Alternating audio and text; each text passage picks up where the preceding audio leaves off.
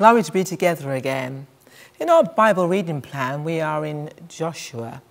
And I've actually gone slightly ahead, and I got so excited about what's happening with the takeover from the leadership of Moses to Joshua that I'm actually on chapter 14. And as I was on chapter 14, I got really excited about Joshua and Caleb, two men who really held on in faith and came into the promise when everybody else died in the wilderness. And Moses, God took him to the mountain. He looked over, he saw the promised land, but he died and God buried him. But Joshua and Caleb entered into the promised land that God had promised his people with a new generation of people who had faith in God, or go on to know God and to trust him and to enter into what God had promised 40 years before. And as I was reading, I got really excited as our text is going to be Joshua 14, chapter 14, verse 12, when Caleb said to Joshua, "Give me this mountain." And so this message is entitled, "Give Me This Mountain." I want us to read Joshua chapter 14 from verses 6 to 15 to get the context. Then the children of Judah came to Joshua at Gilgal, and Caleb, the son of Zephaniah, the Kenizzite, said to him, "You know the word which the Lord said to Moses, the man of God, concerning you and me in Kadesh Barnea. I was 40 years old when Moses, the servant of the Lord, sent me from Kadesh Barnea to spy out the land, and I brought back word to him as it was in my heart. Nevertheless, my brethren who went up with me made the heart of the people melt, but I wholly followed the Lord my God." So Moses swore on that day, saying, "Surely the land where your foot has trodden shall be your inheritance and your children's forever, because you have wholly followed the Lord my God. And now behold, the Lord has kept me alive, as he said, these 45 years, ever since the Lord spoke this word to Moses while Israel wandered in the wilderness. And now here I am this day, 85 years old. As yet I am as strong this day as on the day that Moses sent me.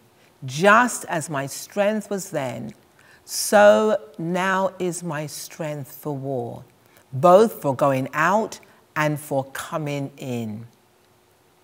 Now, therefore, give me this mountain of which the Lord spoke in that day, for you heard in that day how the Anakim were there and that the cities were great and fortified. It may be that the Lord will be with me, and I shall be able to drive them out as the Lord said."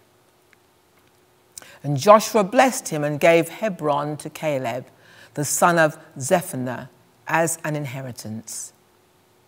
Hebron therefore became the inheritance of Caleb, the son of Zephaniah, the Kenizzite, to this day, because he wholly followed the Lord God of Israel.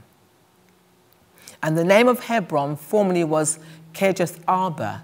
Arba was the greatest man among the Anakim. Then the land had rest from war. In many ways, life is compared to climbing mountains, and there are challenges, problems, and difficulties to be overcome. Faith in Christ and dedication to him provide a source of strength by which we conquer the mountain of life. You know, Caleb scored a major victory over a mighty mountain. It's incredible how this man held on to his faith. And it was made possible by his unspoiled faith, his unrelenting determination, and his undivided companionship. And in the Spirit, he came to Joshua and said, "Give me this mountain." First of all, as we look at Caleb's unspoiled faith, as we have read the scriptures, the scripture finds Caleb reminding Joshua that 45 years previous to this occasion, Moses had sent Caleb and Joshua and 10 other spies to spy out the land that God had promised the children of Israel. Now, the other men, they'd forgotten the promises of God. They went into the land.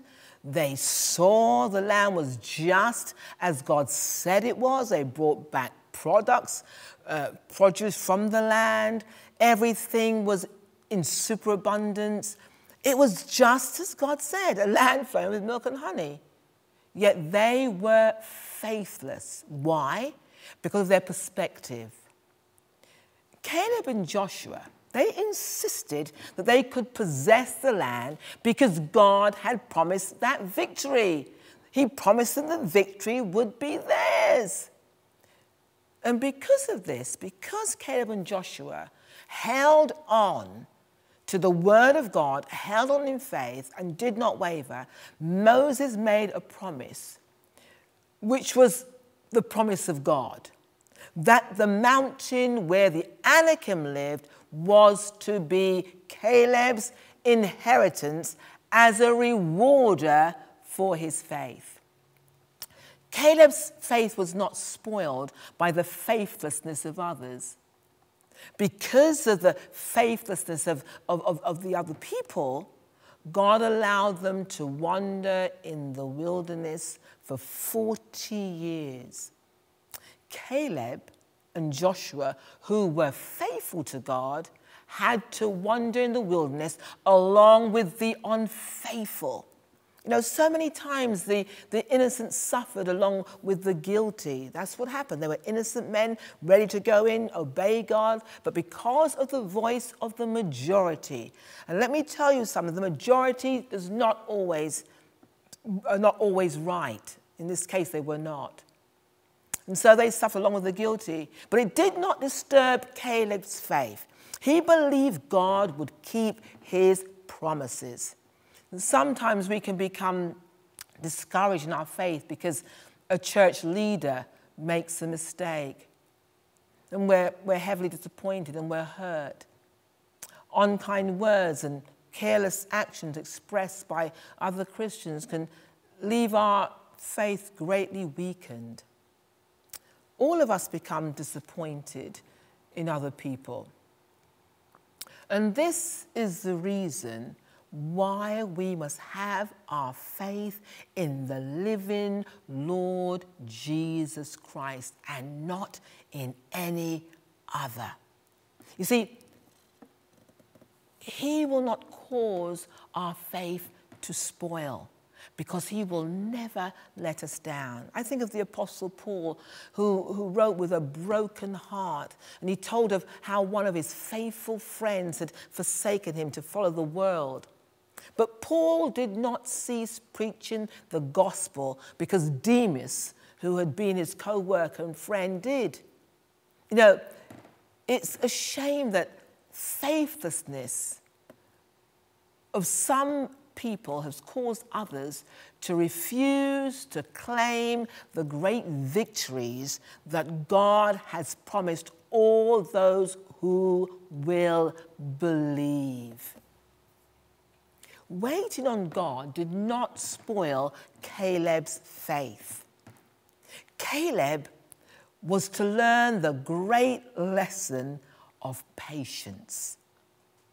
He not only had to wander in the wilderness because the majority of people wouldn't believe in the word of God, wouldn't believe in the Lord himself, but he also waited 45 years before he was to realize the fulfillment of God's promise.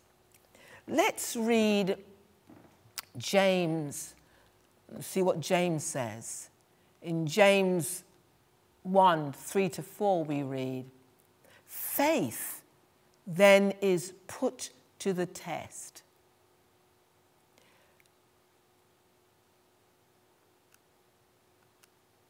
Knowing that the testing of your faith produces patience.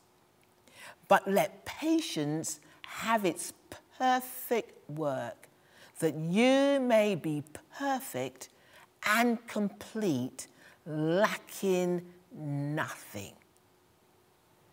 See, James explains this to us. Let patience have its perfect work, that you may be perfect and complete, lacking nothing. Faith is put to the test, and people must believe the promises of God regardless of the outward experiences. In spite of Caleb's old age, he had unrelenting determination. Though he was 85, he was not satisfied with talking of the victories of the past. He had been faithful to God. And now he knows that God is going to be faithful to keep his promise. He held on to that promise that God had given to him, and he wouldn't let it go. He knew that if God had spoken, God had given the promise, God was going to bring it to pass. There are many Christians who go naked and hungry spiritually because they do not claim the promises of God. They don't claim them through prayer, the Bible, the church, and the sharing of his love. Caleb had an unrelenting determination in spite of great difficulty. He knew that the enemies there were stronger than any other place in the whole land. But Caleb did not ask for an easy job. Many people are turned aside in life because they feel that certain things are just too difficult. And we see that in the young ruler who came to Jesus. He desired eternal life, and he asked Jesus, how can I inherit eternal life? And Jesus told him that he must make the Lord God first in his life and his possessions. Secondly, but for the rich young ruler to put God first and to put his possessions secondary was a hard thing. It was a hard thing. It was just too hard. So he turned aside, refusing eternal life in Christ. It is difficult to win people to Christ and to discipline ourselves, to be big when others are little, to love the unlovely, and to become more Christ-like. Paul says in 2 Timothy chapter 2, verse 3, you therefore must endure hardship as a good soldier of Jesus Christ. And also in 1 Timothy 6:12, he says, fight the good fight of faith. Lay hold on eternal life, to which you were also called and have confessed the good confession in the presence of many witnesses. The Christian life and the Christian ministry always will find the going tough. It's not an easy thing. It's always a battle to be won, a mountain to be conquered.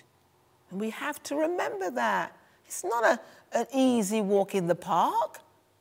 We're on a battlefield. We're in a fight. And mountains are not easy to climb, but we've got to conquer them. And thirdly, we need to know that the companionship of a close friend is vital. Whenever Caleb went to Joshua to claim the promise, Joshua blessed him. Isn't that amazing? Here's two men who were in friendship, holding on to the promises of God. And they could encourage each other.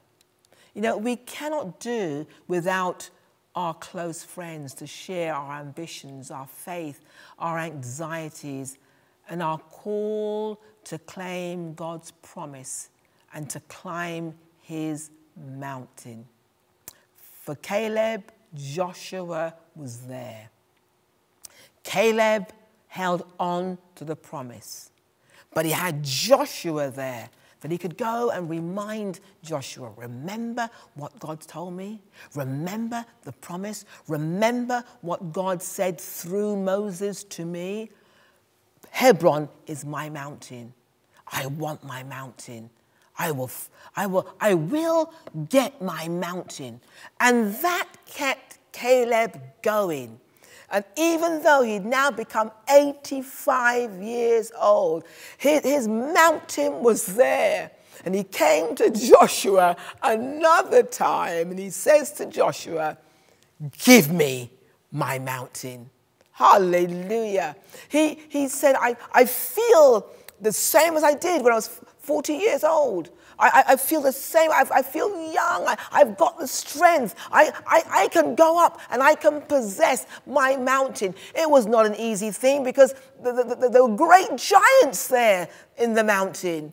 But the giants being there did not hinder Caleb. He knew that God told them they could go up and possess the land. He knew that because the 10 spies that went in with them, because they met the 12, that came up with that negative report, the people were disheartened. The people became fearful because they said giants were there and we see ourselves as grasshoppers. But Caleb and Joshua at no time ever saw themselves as grasshoppers. They saw themselves the way God said, because God said, you're well able to go up and take the country. And because God said it, and because they were standing on the word of God, they knew they could do all things through the God that had spoken, the God that had brought them through. The God had brought them this far, and now they were about to possess it. They knew they could take it if God said to take it. But the 10 who did not have faith convinced the others that they couldn't take it. And so they had to wander around in the wilderness, around and around and around for 40 years until all of those died off. But God said that Caleb and Joshua would live to enter in. You see, the companionship of fellow workers are necessary. It's a necessary thing. Caleb knew that his soldiers would be loyal in the battle and would fight the battle of victory. Different mindset, different perspective. These were winners, and they knew that God would give them the victory. God's people must labor together. We've got to pray together. We've got to work together. We've got to love, weep, and climb the mountains together. But listen, we've got the companionship of the Lord. And that companionship is all sufficient. Caleb knew that what it was to walk with the Lord. When he went into the land first to spy out that land, God was with him. He knew that the presence of God was with him. He knew that God's presence in the 40 years of wandering, God never left them, not once, and he knew his presence. And he would experience that same divine reality as he claimed the promised mountain. That was his mountain. God promised him, and God never breaks a promise. You see, the secret of Caleb's life is found in the phrase that's repeated 6 times in Scripture. He wholly followed the Lord God of Israel. Let's read again. Joshua 14:14. Hebron therefore became the inheritance of Caleb, the son of Zephnath the Kenizzite, to this day, because he wholly followed the Lord God of Israel. It's also recorded in Numbers chapter 14:24. But my servant Caleb, because he has a different spirit in him and has followed me fully, I will bring into the land where he went, and his descendants shall inherit it. Let's also look at Numbers 32, verse 12. Except Caleb, the son of Zephnath, the Kenizzite, and Joshua, the son of Nun, for they have wholly followed the Lord.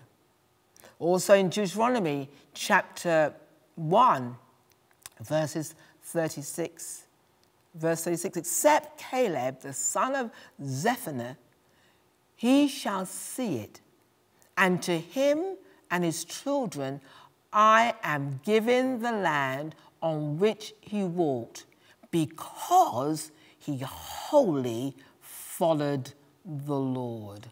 And also, we read before, I want to read again, Joshua chapter 14, verses 8 to 9. Nevertheless, my brethren, who went up with me, made the heart of the people melt, but I wholly followed the Lord my God. There is tremendous victory and blessing in wholly following the Lord my God. That's why Joshua and Caleb of that old generation were able to enter into the promise, because they wholly followed the Lord. God knew it, and they knew it. They wholly followed the Lord their God. They did not shirk. They were not afraid. They did not lose faith. They were absolutely determined that they would possess their possession in the name of the Lord. And because they wholly followed the Lord their God, they entered into the promise. Caleb got his mountain. He was an overcomer because he had faith in the Lord. Let's read 1 John 5:4. It says, for whatever is born of God overcomes the world. And this is the victory that has overcome the world, our faith. Hallelujah. It's our faith that's going to give us the victory.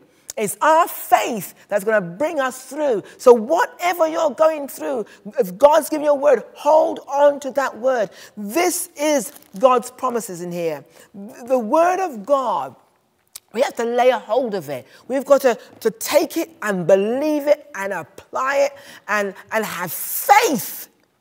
And as we move forward in faith, for whoever is born of God overcomes the world. And this is the victory that has overcome the world, our faith. Whatever is going on in your life right now, you hold on to your faith in God. It's your faith that's going to bring you through. You're going to see miracle after miracle. Don't let anything shipwreck your faith. Don't let anything shake your faith. Don't let anything make you lose your faith. This is the time to hold on to your faith and the word of God. Hallelujah. And see the promises of God come to pass. Hallelujah.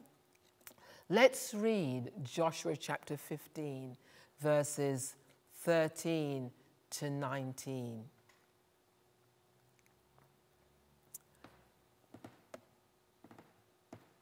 Joshua 15, 13 to 19. Now to Caleb, the son of Zephaniah, he gave a share among the children of Judah, according to the commandment of the Lord to Joshua, namely Kirjath Arba, which is Hebron. Arba was the father of Anak. Caleb drove out the 3 sons of Anak from there, Shishai, Ahaman, and Talmai, the children of Anak. Then he went up from there to the inhabitants of Debir. Formerly the name of Debir was Kirjath Sepher. And Caleb said, he who attacks Kirjath Sepher and takes it, to him I will give Asher, my daughter's wife. So Othniel, the son of Kenaz, the brother of Caleb, took it, and he gave him Asher, his daughter, as wife. Now it was so, when she came to him, that she persuaded him to ask her father for a field. So she dismounted from her donkey, and Caleb said to her, what do you wish? And she answered, give me a blessing, since you have given me land in the south. Give me also springs of water. So he gave her the upper springs and the lower springs. See, Caleb, in these verses, was providing for the next generation. And some of Caleb's daring faith rubbed off on his son-in-law, Othniel, because Othniel later became a judge in the land. Caleb's faith also touched his daughter because she had faith. She had faith to ask her father for a field, and then she went on to ask him for springs of water to irrigate the land. You see, Caleb's example of faith was more valuable to his family than property. It was more valuable than the property he claimed for them. He got the land. I mean, this is so exciting. There was giants there. He went up, and there were 3 main giants. And he, because of his faith in God, because he held on to God from the very beginning and all through the wilderness journeying and the going around and around in circles, and God had kept them. You got to understand, he saw the mighty power of God. He saw God sending angel food from heaven, manna from heaven, for 40 years. Providing food for them. And as we heard in our round table Bible study on Thursday, that within the food that God gave them, that manna and what came from heaven, it was able to sustain them. It had all the nutrients that they needed to keep them healthy. God fed his people for 40 years. Not only did he feed them for 40 years, he kept them in clothing. Their shoes never wore out. Their clothes... Caleb saw the miraculous. He saw God at work. So now he knew, after 40 years of being patient, he knew that the same God that took him firstly into the land to spy out the land, to reconnoiter, to see the land and what was there and the whole set of the land, that same God that brought him back to his people to give the report they were well able to go up and they refused to go, the same God that kept them in the wilderness for 40 years, he knew that God was more than able to give him the mountain. So when he went up with his men to take his mountain, to take Hebron, to take the property, to take the land that God had promised him, there was no fear and there was no doubt. And those giants came down. But you've got to understand, because Caleb was a man of faith, obviously his family would see and know that faith. And so they developed that same mentality. They developed that same heart. They developed that same trust in God. And so because of that, his daughter had the boldness to ask for land, to ask for property, to ask for water. She had the boldness to ask her dad because she knew that God held to God. And if God had given him an inheritance, then she'd come into that inheritance and she could ask boldly. And she got just what she asked for. She got a husband. She got land. She got water to water that land. She got a blessing because of her father's faith, because he dared to say, give me this mountain. You see, all those years, Caleb saw that mountain as his. It was his mountain. God had promised it. He claimed it. He claimed an inheritance for his children. But his example of consistent faith over all those years was more valuable to his children, to his family, to his tribe, to his clan, than any property he could have claimed. I pray that the Lord will help us to hold on in faith to the promises that God has given to us and take our mountain in the name of Jesus. Amen.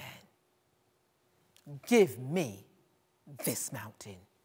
Lord, give me my mountain. You have given it to me, it is mine. And I am well able to go and possess it because you've made the provisions. Thank you that in this time that we're living in, every true child of God who wholly trusts the Lord, who wholly follows the Lord God of Israel, shall possess their inheritance and enjoy it in the name of Jesus. Amen. Equipping the saints, reaching the lost, WWMF. We invite